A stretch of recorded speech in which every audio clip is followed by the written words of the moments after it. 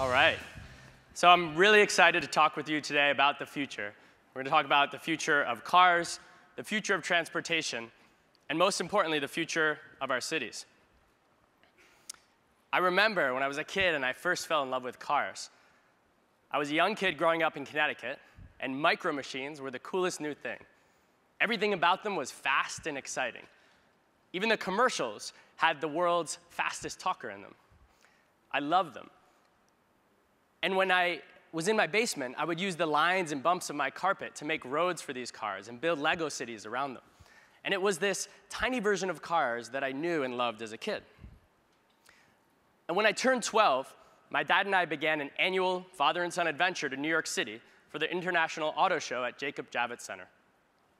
I always loved taking the trip with my dad and imagining the future through the lens of all the new concept cars. Today, I watch my 5-year-old nephew, and he loves cars just as much. There's something almost magical between the connection of a kid and those cars. And like my nephew and I, many of us established this incredible relationship with the automobile. Our imagination creates a beautiful, beautiful vision. But what our 5-year-old self does not daydream about are the parking lots, paved landscapes, and the hours and hours spent alone in a car surrounded by thousands of other people alone in their cars. As I look at where we are today, the honest reality of using a car in the real world falls drastically short of our childhood dreams. And I'm guessing no one feels that more than the people of Los Angeles, which makes this city the perfect place to have the conversation. LA is a place where people come to chase their dreams. It's also a place where traffic sucks. The average American household spends $9,000 every year on cars. That's more money than they spend on food. And yet the car is utilized only 4% of the time. And, oh, someone's playing with the slides. And when it's being used, the car, the seats are only 20% occupied. So as a student of hospitality, as Brian mentioned, if you think about transportation like a hotel, it's not operating where it needs to be. And as a result, residents of LA spend more than 250 hours a year in commuter traffic. That's 250 hours, not with their family, not with their friends, not pursuing their dreams. Simply put, owning a car today is not enjoyable. So let's rewind the tape to a place where we got off track, a place where somewhere, somehow, we started building life itself around cars instead of building cars and car infrastructure to fit our lives. Let's imagine Los Angeles in 1897 when the first car rolled onto the scene. Before that, we had very few roads and many more trees. Now in your mind, click forward 10 years, and another 10 years, and another 10 years, until you arrive at our present-day situation. Today, roads and parking lots have paved 60% of Los Angeles. And this is the same pattern happening all over the world, where we are literally paving paradise and putting up a parking lot. And thinking about paradise, imagine your favorite vacation. You're probably imagining a much different scene. And this is a really helpful reminder that our cities don't need to and shouldn't be this way. The best experiences of our lives should be where we live, where we spend most of our time. And I'm not the only one who feels this way. Even while every year, billions and billions of dollars are spent marketing cars as symbols of freedom, open roads, adventure, and hair blowing in the wind, the reality is quite different. And there's a growing movement of people moving to cities and away from car ownership. You don't need to take my word for it. There's a lot of great numbers that tell this story. In fact, the percentage of 16 to 24-year-olds with a driver's license is below 70% for the first time since 1963. In 1984, the year I was born, young adults were almost 40% of new car buyers in America, a record high. Today, it's just 27% and heading south. About a third of us don't ever want to own a car. Why would we? Just ask any millennial, when was the last time owning a car was liberating? When you have piles of student loans and you entered the job market during the Great Recession, What could possibly feel liberating about the burden of $9,000 a year ball and chain that keeps you from spending money on the experiences you actually value? Today, millennials live their lives on social media, and each Facebook page and Instagram account reflects the thing they care about most. Not material possessions, but travel, food, family, and friends. In short, we value experiences and connections that are human, meaningful, and fun. And this new consumer doesn't think that traditional car ownership is any of those things. When was the last time you saw someone tweeting a photo of them sitting in traffic on the 405? This is a big deal, and this is the new transportation consumer. Yes, car sales are at an all-time high, but a massive shift is coming. By 2017, the generation born between 1980 and 2000, 92 million millennials, will have more buying power than any other generation. And they're telling us that the days of traditional car ownership are over. We value experience over ownership. And this trend will continue to accelerate rapidly, especially in our cities, as more and more alternatives are invented. Next month, I'm having my first child, a baby girl. There's so much I can't wait to teach her. But I won't teach her to drive.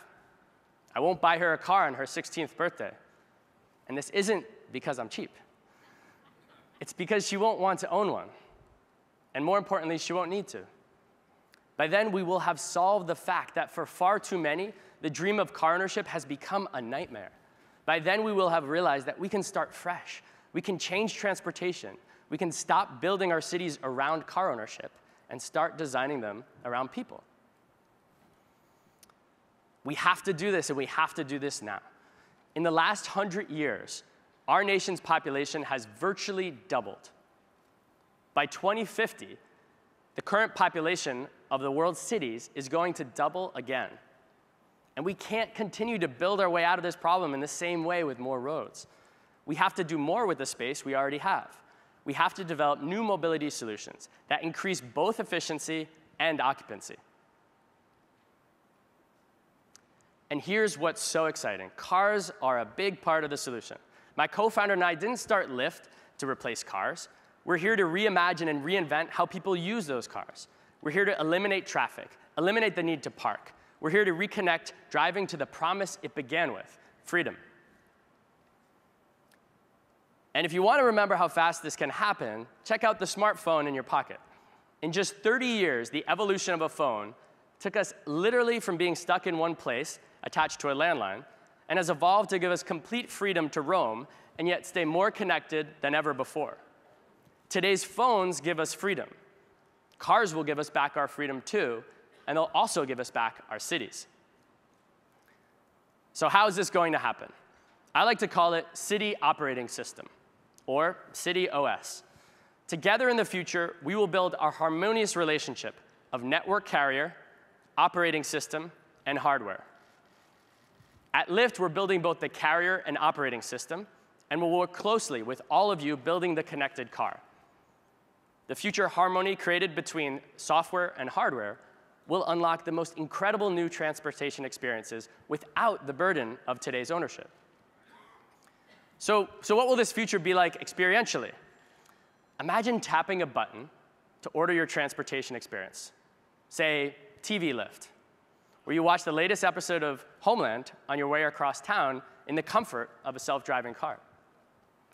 Or imagine Sports Lyft on your way home enjoying a drink and sharing the game with other Clippers fans. Better yet, what if you met your future spouse in a car, your future business partner or lifelong friend? What if your ride to work became a meeting, a conversation?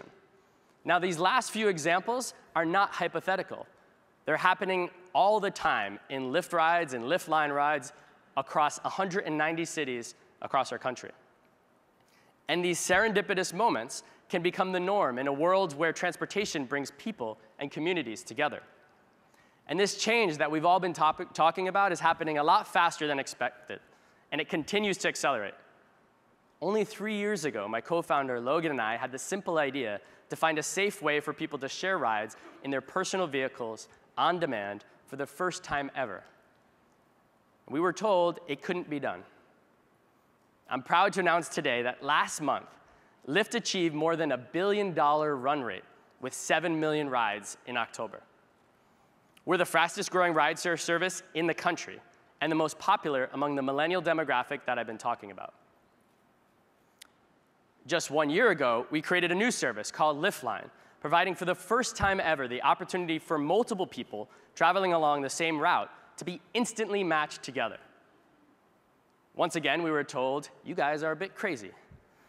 And now, just 1 year later, 60% of rides in San Francisco and 50% of rides in New York City are shared Lyft lines.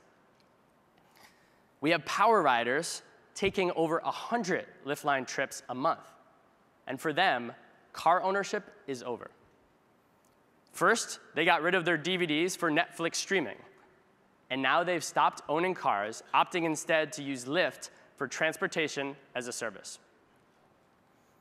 So what does this mean for Los Angeles? With the end of car ownership and the rise of new mobility, picture just 30% more seats in cars that were previously empty filled, enabling a free flow of traffic. That sounds pretty good. Next, we can start taking away some of the clutter. We take away the parking garages and many of the parking lots. We lose a couple stretches of the freeway. In their place, perhaps a park, a playground, a concert hall, more housing and local businesses.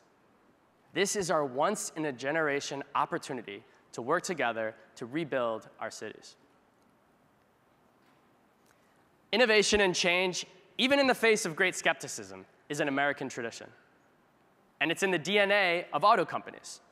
Just think, 101 years ago, an incredible man from Michigan decided to take care of his workforce while cutting the price he would charge for his product.